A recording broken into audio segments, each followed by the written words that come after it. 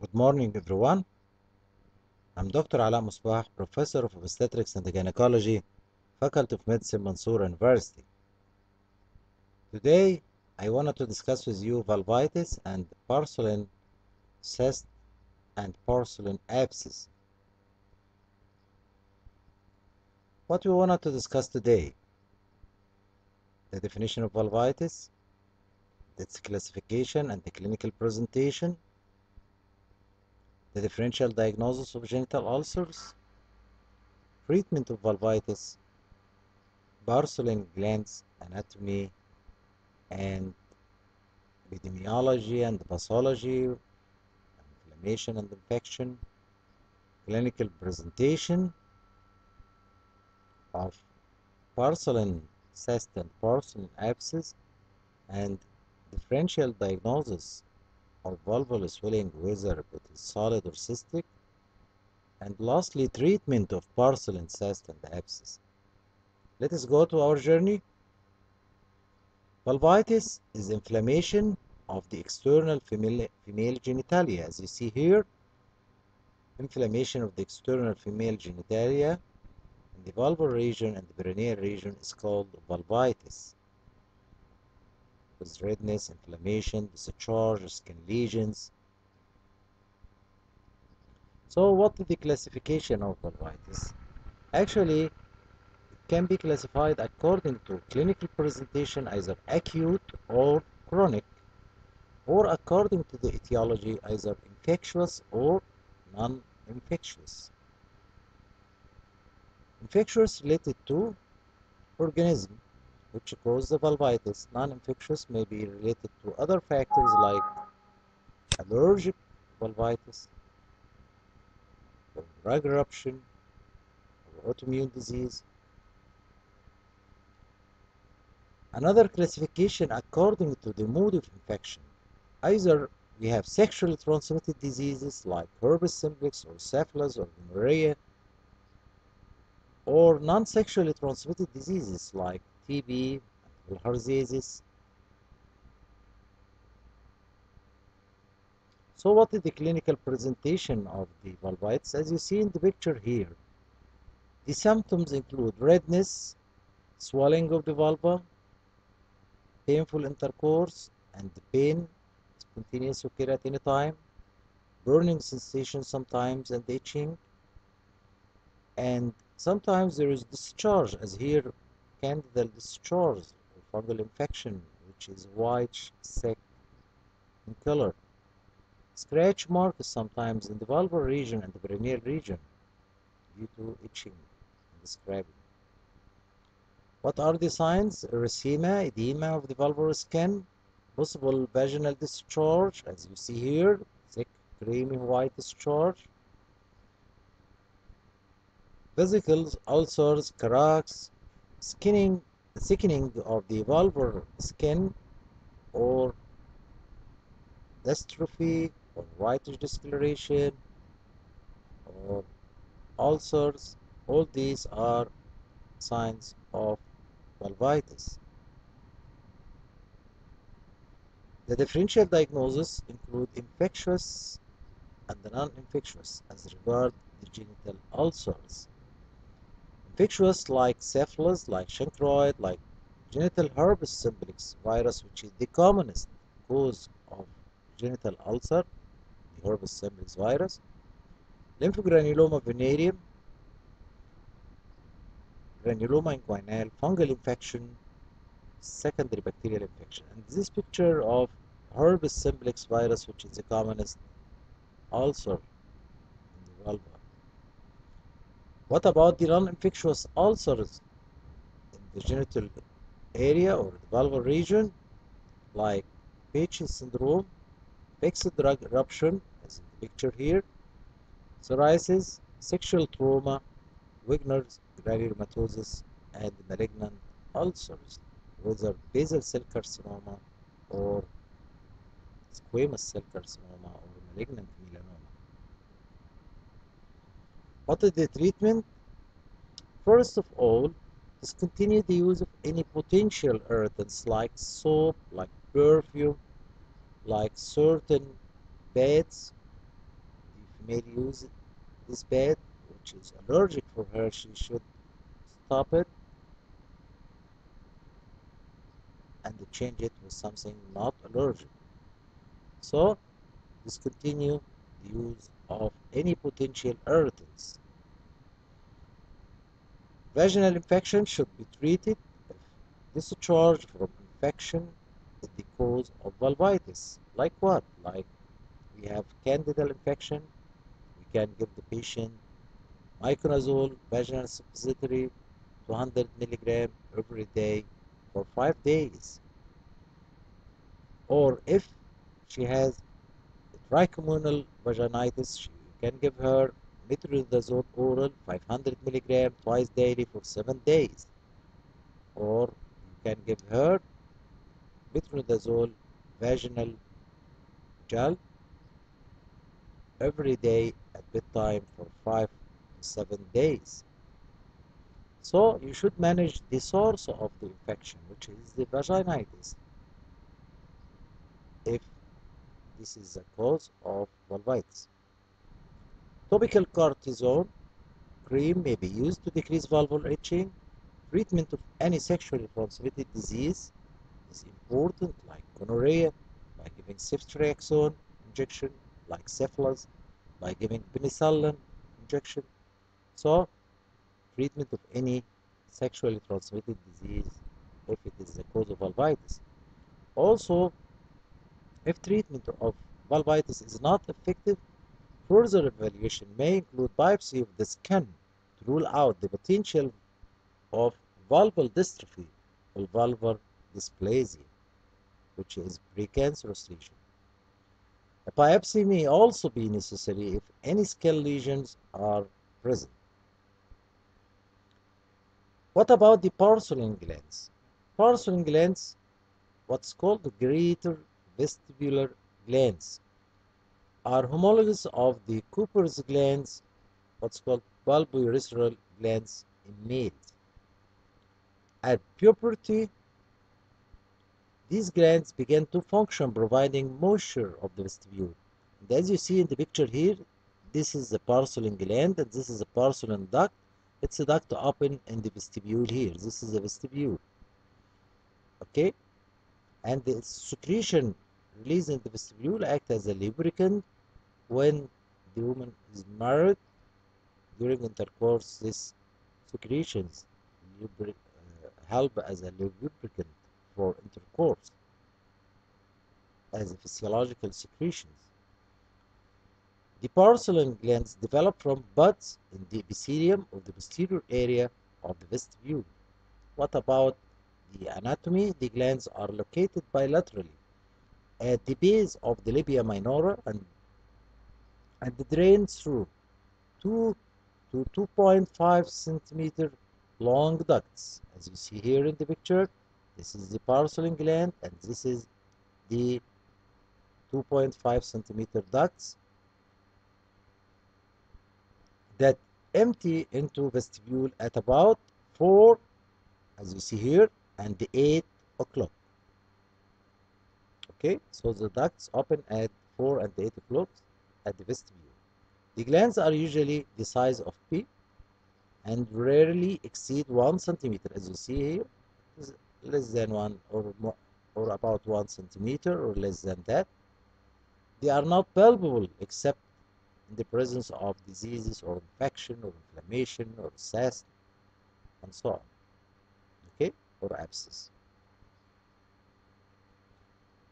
What about the epidemiology? The porcelain duct cyst, the most common cystic growth in the vulva, occur in the labia majora. As you see here, the swelling in the labia majora is a porcelain duct cyst. 2% of women develop porcelain duct cyst or gland abscess at some time in life. Abscesses are almost 3 times more common than cysts. White and black women are more than Hispanic women and more frequent between 20 to 29 years of age. So this lesion occurs more in reproductive age, specifically 20 to 29 years, is more common. What about the pathology? Obstruction of the distal porcelain ducts. As you see here in the picture, this is a porcelain gland, this is a porcelain duct. Obstruction in its terminal part with resultant dilatation of the duct. Actually, the dilatation occurs in the duct, okay? And the formation of the cyst. The cyst may become infected and an abscess may develop later on in the gland, okay? So, obstruction of the terminal part of the duct, collection of the secretion inside, causing duct cyst, as you see here in the picture. Later on, infection may occur, complicating this, causing gland abscess. And as you see in the other picture, this is the porcelain duct cyst. The porcelain duct cyst doesn't necessarily have to be present before a gland abscess develops. Porcelain gland abscesses are polymicrobial, and you should notice that. And anaerobes are the most common pathogens. However, Neisseria gonorrhea is the predominant aerobic isolates. And here in this table, you can see some aerobic organisms and anaerobic organisms. And as we said, anaerobic organisms are the most common pathogens. Aerobic organisms like Neisseria gonorrhea, Staph aureus, Streptococcus faecalis, E. coli, Pseudomonas aeruginosa, Chlamydia trachomatis. While anaerobic organisms like Bacteroides fragilis, Clostridium, Biptostreptococcus species, and Fusobacterium species. The clinical presentation of porcelain duct cyst may be asymptomatic. The cyst typically present as a medially protruding mass in the posterior introitus, as you see here, making the introitus looks like S-shaped. Please look to this picture, you will find S-shaped introitus due to swelling in the left porcelain cyst. Okay, so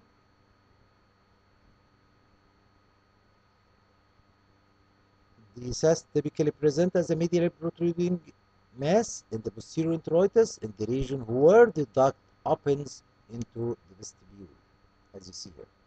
If the cyst becomes infected, an abscess may form in the gland.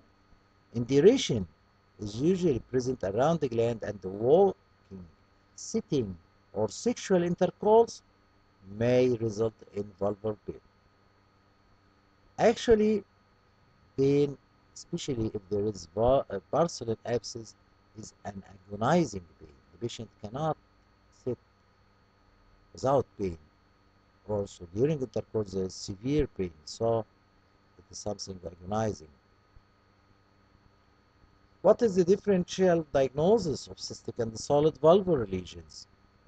Cystic lesions like porcelain duct cyst, epidermal inclusion cyst, mucous cyst of vestibule, hydradenoма, papilliferum, cyst of the canal of Knock, Skene's duct cyst. While the solid lesions include fibroma, lipoma, leiomyoma, acrocordium, neurofibroma, angiokeratoma, and squamous cell carcinoma. What about the treatment? If the patient asymptomatic, no treatment, usually just follow up. However, if the patient is symptomatic, as in porcelain duct cyst and gland abscess, will require drainage of the cyst and abscess. I have different lines of treatment for such case, like incision and drainage, but the problem with this line of treatment is that recurrence of the cyst or abscess may happen and occur more commonly than other lines of treatment, so it is not a good choice alone. The definitive drainage involves word catheter placement for porcelain duct cyst and gland abscess. As you see in the picture, this is the word catheter inserted after incision of the cyst wall, and put this word catheter to help to keep the tract open for drainage of the cyst or abscess. And this is maybe a good choice. Also, another line of treatment like marsupialization for duct cyst. Lastly, the last line is excision of the porcelain gland, as we'll see. I did summarization for the different lines of treatment in this slide, as you see here. Here, the porcelain cyst, we do incision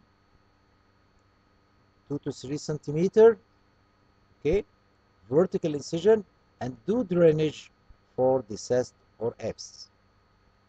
And as I said before, the recurrence more with this line of treatment. The other line is word catheter placement. We will do incision and drainage of the cyst. Then we will insert this catheter. It's called word catheter. And this word catheter has a balloon at its end.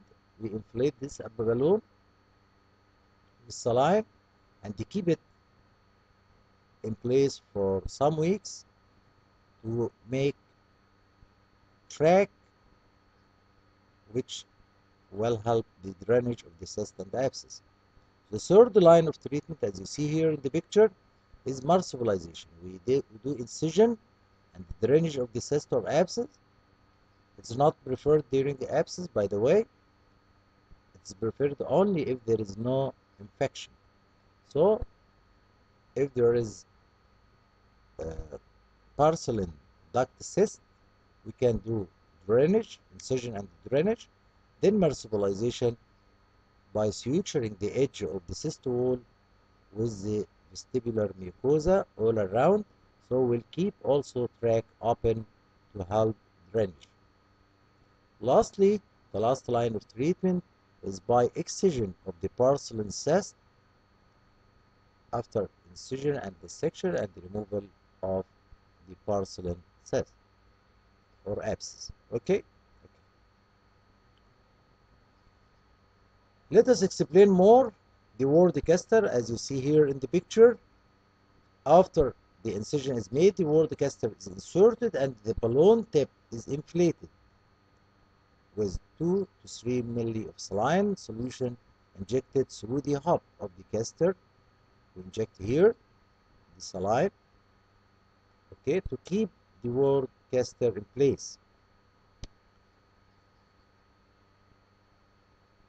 To allow epithelialization of the surgically created tract, the word catheter is left in place for 4 to 6 weeks. Then cyst baths taken, as here in the picture, 2 to 3 times daily may aid patient comfort and healing during the immediate post-operative period. Coitus may be resumed after catheter insertion, of course, and the cleaning of the wound with antiseptic solution.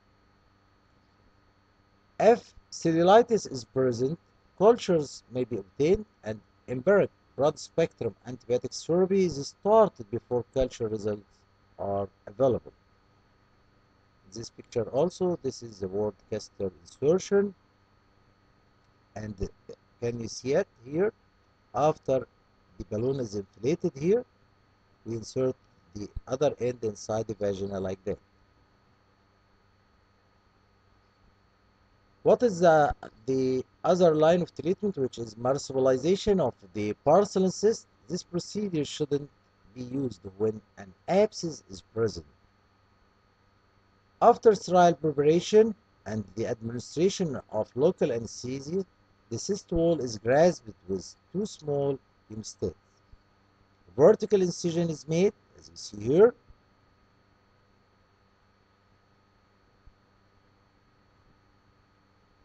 In the vestibular, over the center of the cyst, and the outside the hymenal ring. The incision should be about from 1.5 to 3 centimeter according to the size of the cyst. Okay?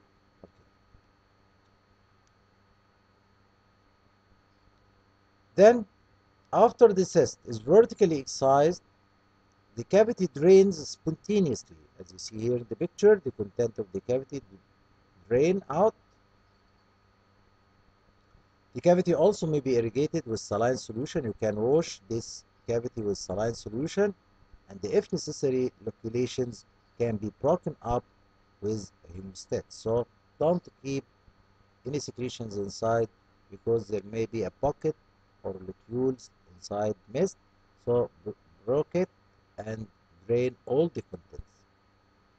The cyst wall is then everted and approximated, as you see here, to the edge of the vestibular mucosa was interrupted to the vacral absorbable suture.